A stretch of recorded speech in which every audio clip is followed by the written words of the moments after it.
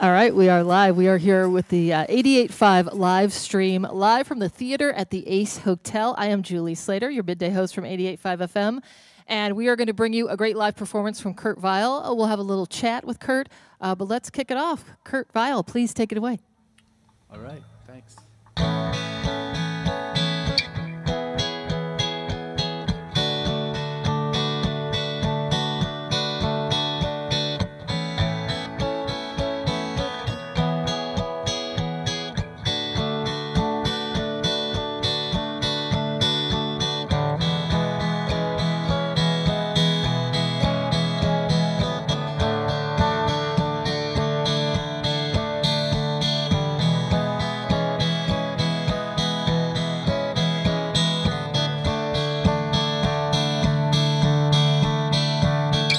Standing on top of Mount Airy Hill, thinking about flying.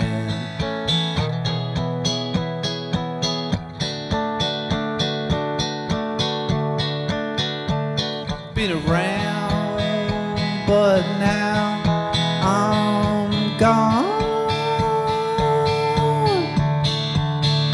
Been gone, but now I'm going down. Yup.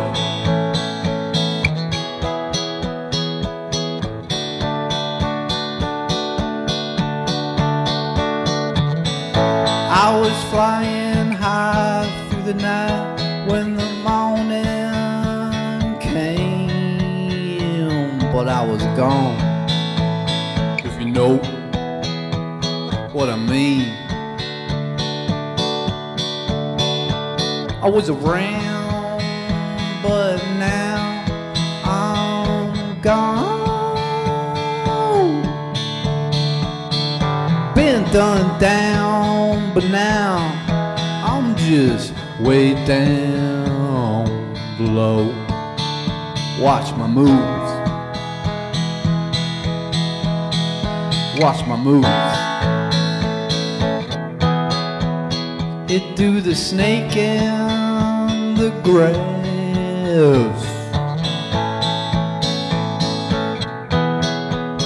It do the wiggle it around now. We're down low. I've been around, but now I'm gone. Been gone, but now I'm just away gone. Been around, but now I'm gone. Been gone, but now I'm just way gone.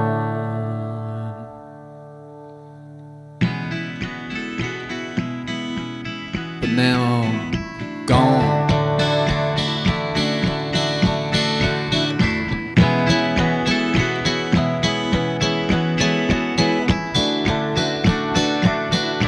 See ya.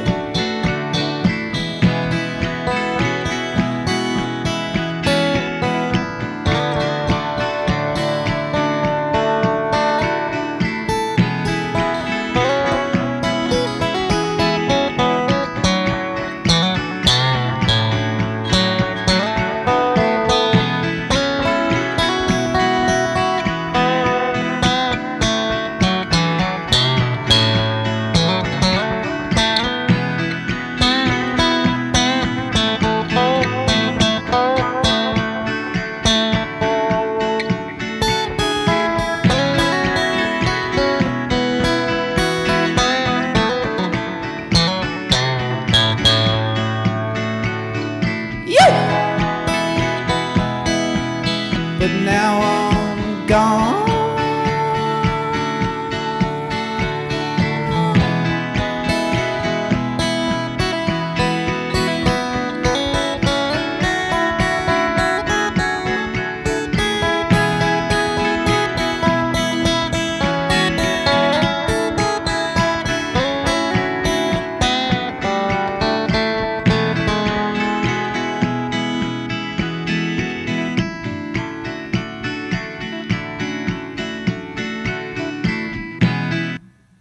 But now I'm gone. Smooth. That is Kurt Vile here with 88.5 FM. We are live at the theater at the Ace Hotel performing tonight, Kurt. I wanted to ask, I mean, to me, even just listening to you play that song, I really feel like you write this music where I can just visualize you sort of just playing. You drop your guitar, the music keeps playing, and you walk off into the sky somewhere. I'm wondering, you have such an old soul vibe to me, and I wonder if you get that a lot from people. Well, that's a compliment. I get that vibe from you too. I like it. But yeah, I don't know. I like the idea of letting go of your guitar and it's still playing. You know, it's kind of beautiful. That's kind of the way your brain, the guitar should still be going in your brain at the very least, right? Yeah. It seems like you write a lot of stuff that would you say mostly your writing is kind of stream of consciousness? I know I read an article, I think it was in Guitar World, where you leave a lot of things around where you can record at all times. Is it just popping out of your brain at all times? I wouldn't say at all times. And when I was younger, I used to be like, why am I not writing a song? But now that I'm a little older, 42, I like when I'm not writing, you know, I like that too. But it's not like you're not thinking at all. I saw that Guitar World, but I've been doing it long enough that you kind of just open your brain a little, get lost in the chord, and then the lyrics sort of come, and you don't think too hard about it, and that's sort of stream of consciousness, but with a little experience, you know. I know it seems easy to say it, you know, just kind of let it come out, but is it always easy? Do you ever get any kind of blocks where it's just not happening? Well, that's what in the old days, I just feel like when you sit down trying to write, you know, that sounds like you could be doing other stuff. You could literally be just watching TV or something. You might as well. And sometimes you just have to go live life, really, to get songs, I guess. That's sort of the thing, but I'm actually really excited to even be here, well, on tour at all. It's been a crazy couple of years, but here at the Ace.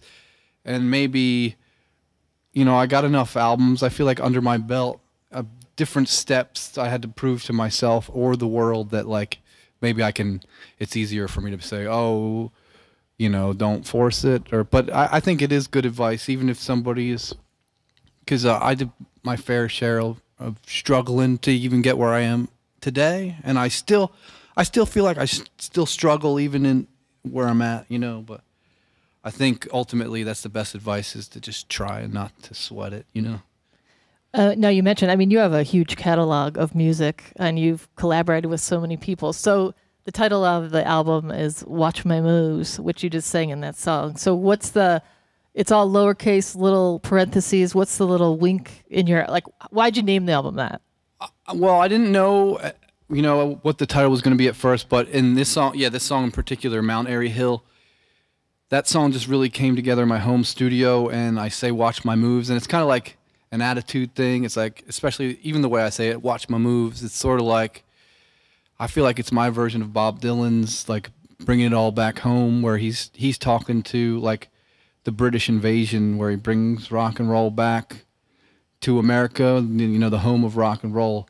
And when I say watch my moves, it's sort of similar. It's like, it's my turn, I'm back, you know. You don't have to leave the room, but you do have to get out of the way, because it's my turn, it's my move, so just get out of the way. Oh my gosh, that's so awesome. I love that. Also, you cover a Bruce Springsteen song on your new album. What made you decide to do that? I know you're a big Bruce fan. I think I heard Tom Petty. Also, we hear you talk about Neil Young. I like they're all heroes for sure, but Bruce, that song in particular, it's such a deep cut. That's why they call him the boss, because he'll have whole albums, solid albums that didn't even come out, you know, like the anniversary of Darkness on the Edge of Town. There's that anniversary box set where there's a whole disc of this heartbreaking stuff that didn't even ever come out.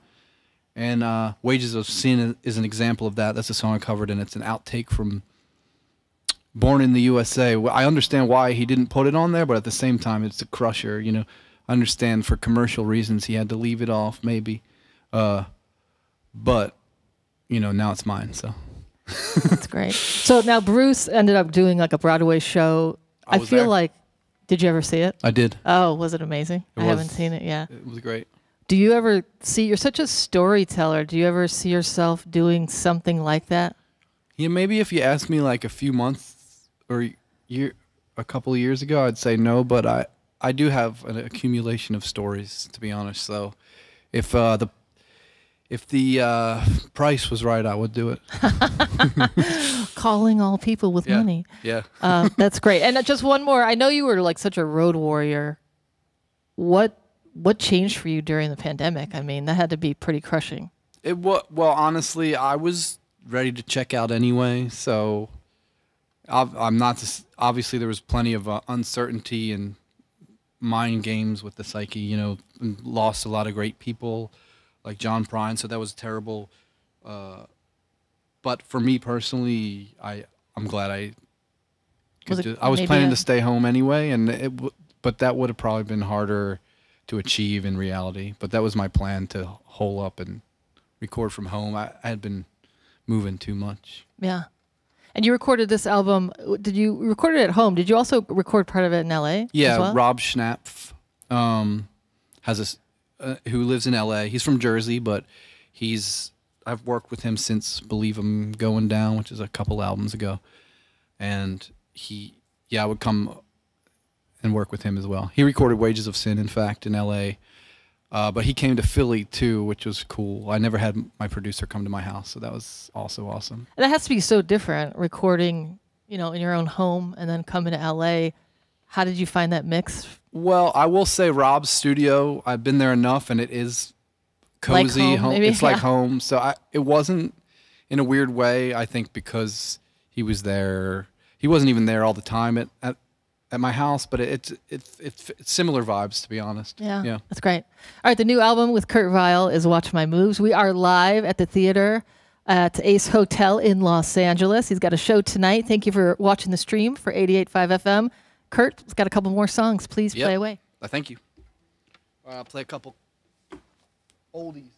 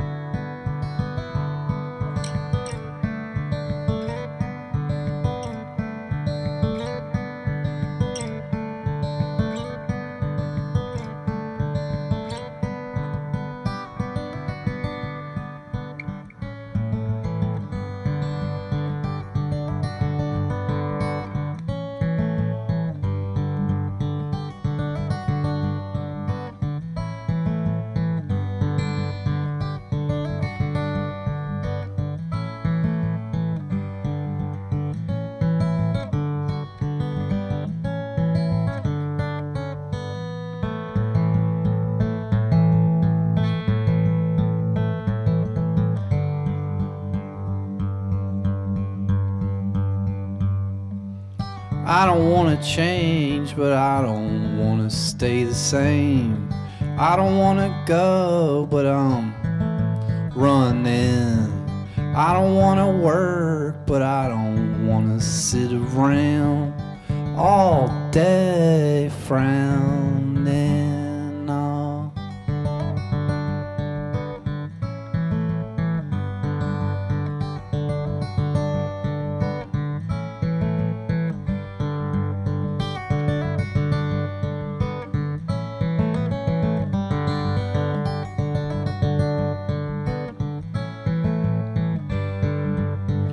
I don't want to give up, but I kind of want to lie down, but not sleep, just rest. Give me a break, how much does it really take to get my head out of here? And I've been searching, I've don't know what for. I came across some girl, she was a tomboy, and I was a peeping Tom on that scene. I was a peeping Tom, you know what I mean. I was a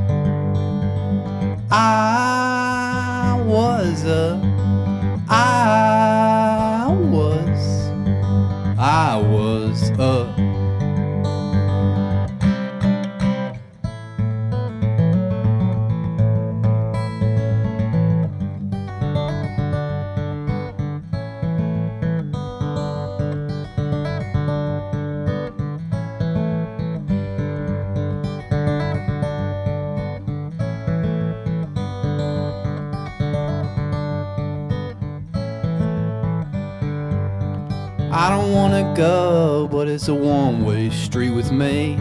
So I've been told, so I'm going. When I'm down, I would never come around, but you should be kind and read my mind. I've been searching, and I don't know what for, and she was a tomboy, and I admired her 'cause I was a peeping Tom on that scene. I was a peeping Tom, you know what I mean. I was a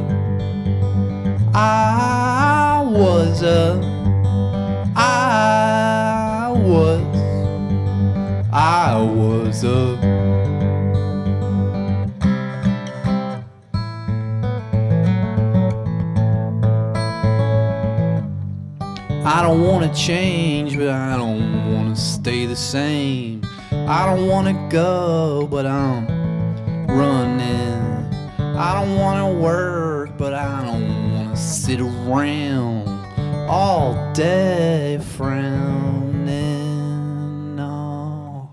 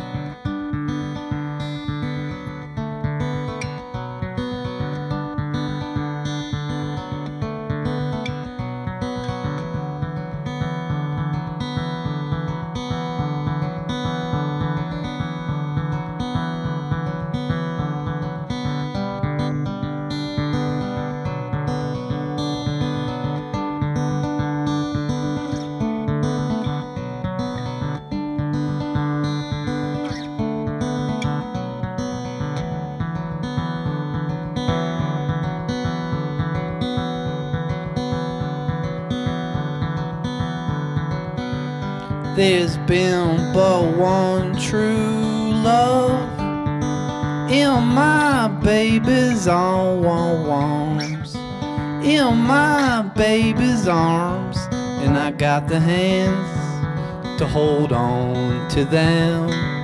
I get sick of just about everyone, and I hide my baby's arms, hide in my baby's arms, 'cause except for her, you know, as I implied,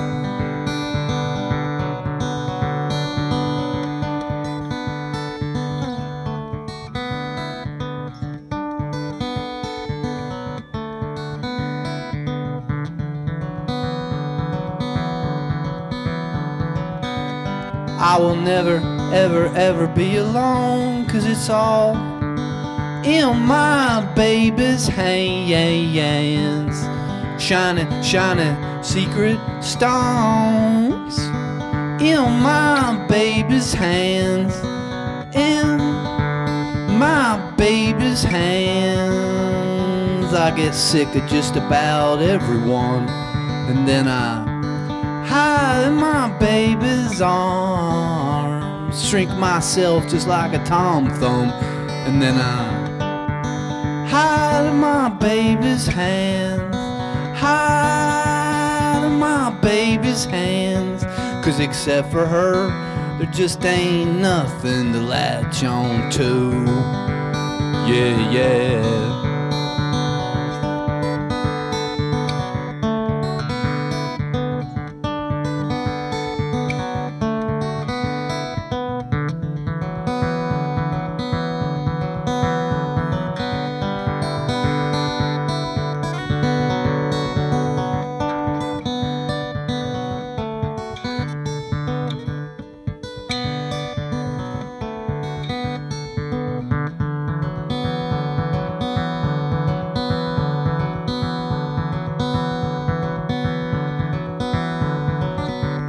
There's been but one true love in my baby's arms. In my baby's arms. In my baby's arms. In my baby's arms. In my baby's arms.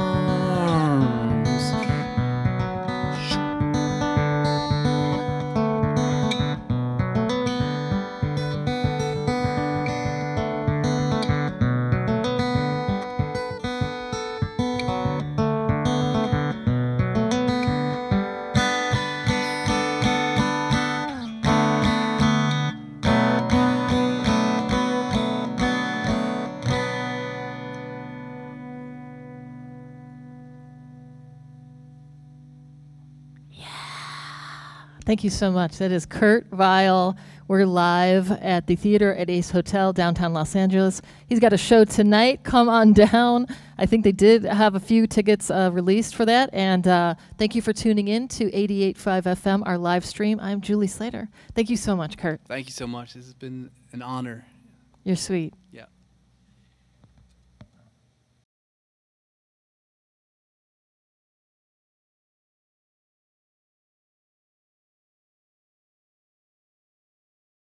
88.5 FM, KCSN, and KCSN HD1 Northridge, Los Angeles. KSBR and KSBR HD1 Mission Viejo. A service of California State University Northridge and Saddleback College. Member-supported public radio. Streaming on the web at 885fm.org.